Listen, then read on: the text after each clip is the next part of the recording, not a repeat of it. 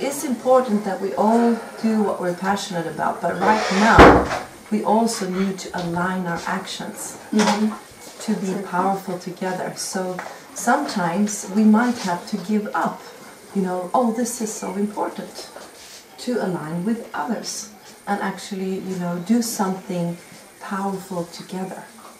And this can be very simple, like the Cash Friday, like to only use cash. It's these simple things, if we do it in the masses, that actually do have an effect. It's a simple thing of maybe just promoting World Freedom Alliance, because we're putting, the money into creating our own servers with lots of material to be backing up all the 40 countries with their own criminal charges. We are focusing a lot on the IT, on securing information, and also supporting local communities in all the countries to be resilient if there comes a black winter, or where they turn off. You probably heard of this, where they turn off the internet and then they start the Great Reset. So we're doing massive amounts of good work. So just that, to support or be engaged, we need lots of help with lots of things. Like organizing events or just administration, answering all the members.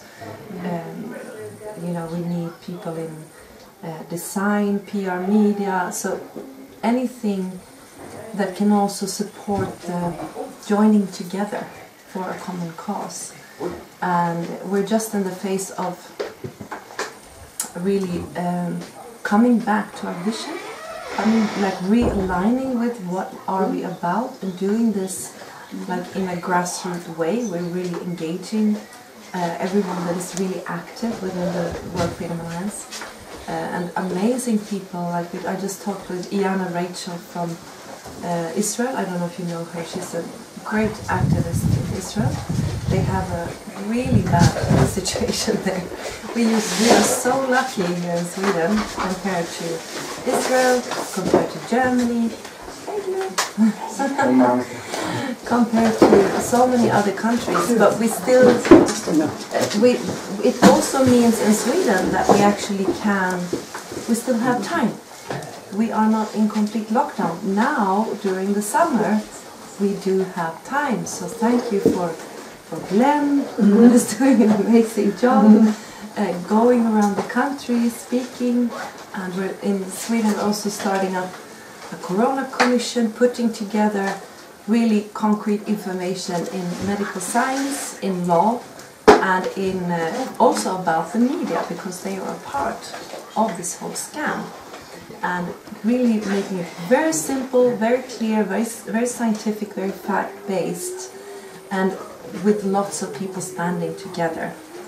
Because what we need to do is to reach those people that are just on the verge, like you talked about also, Mats, is this really right? My friend, they had a reaction from the shot and it doesn't seem really right, This is happening now. I'm just speaking to everyone as I go along. Also, like in the cafe, I asked, and this person in the cafe, I'm never going to take the shot. My friend had a really bad reaction. So a lot of people are seeing that. Soon we're going to have, everyone is going to have someone who died or someone that had a reaction from the shot.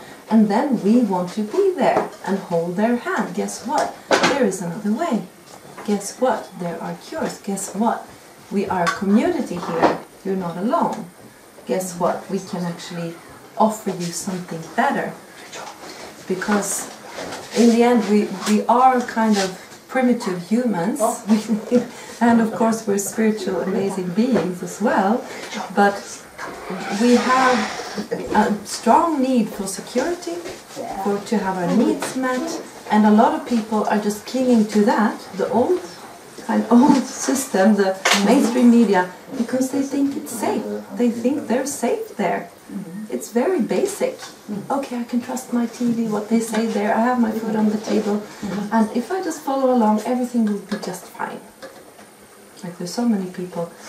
But if we can show them that road leads to the Great Reset, and you don't want to be there. You don't want you want your kids to be there. It is dangerous. We will not have our freedoms anymore. We will not have our own bodily integrity anymore. And this is how they're warming us up slowly now to accept the Great Reset. But I think we're doing a great job. We need to remember that. We're doing a great job. They are not succeeding. We're actually putting sticks in the wheel. We're actually stopping this from happening because so many people are awake. If you look at London, millions out on the street. Not only once, like over and over again. If you see in Sweden, we have, I think the strength in Sweden, we have great alternative media. So we have a lot of aware people. What we are facing though is the jantelagen. It's the, that a lot of people know what is going on, but they're too afraid to speak out because of their job, because of their neighbors, what will people say, like all of those things. So that's why what Glenn is doing, what I'm doing, what other people are doing to speak out is one of the most important things we can do in Sweden, because that inspires others to speak out. Because what we saw with the manifestations that have been going on is that the debate came up. And I saw also when I delivered letters of notice to all the mainstream media in Sweden. So they're all notified that what they're doing is criminal. If they continue, they will be held accountable. And after that, at least there was a lot of the alternative media that caught that up. We're sowing up seeds, and they're investigating. You know that 80% of the media is owned by Wallenberg in Sweden, and now they're buying even more. So there's no free debate.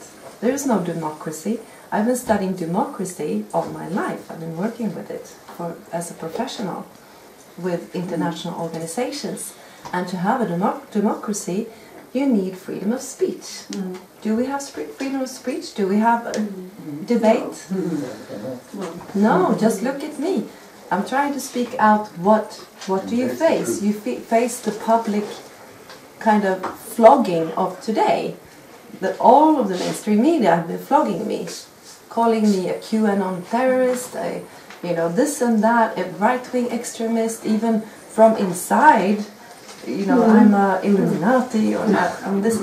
It's just crazy, all of it. But and do you think others dare to speak out when they see this public flogging of someone just trying to stand up for a kind of basic human rights? Like, yeah, maybe we should have the right to assembly, freedom of speech, bodily integrity.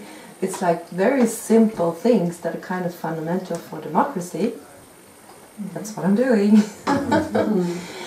And of course, we've had this kind of public flogging mentality. If you look at my father, Mikael Nordfors, I've seen this for a long time. That's why, he's been standing up for medical freedom. And he's been completely lied about and, harassed for many, many years. It's just that he just can't lie. He can't sacrifice his patients. I'm very proud of my father.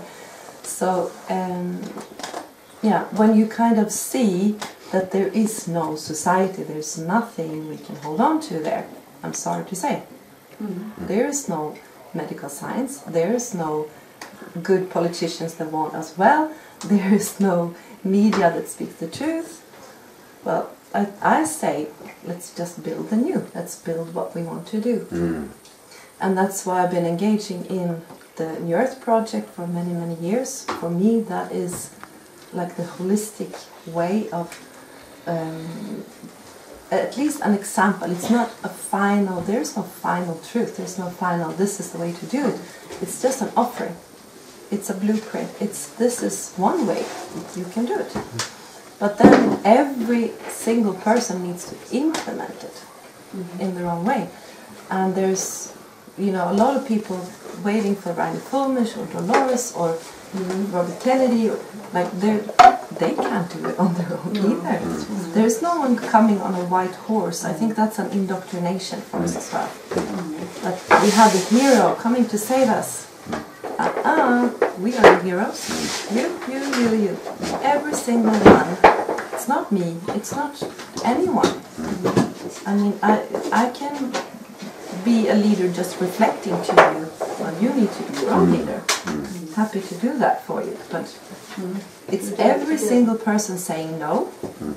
I'm not going to take a PCR test. I'm not going to wear a mask. I'm not going to, expose my kids to any poison. It's every single person doing that, and also taking care of their own lives, saying that I'm resilient, I have my own economy, I have my own food production, or whatever, I have my own community where we take care of each other. It's so simple things, it doesn't have to be complicated. But we need to do it, we need to act.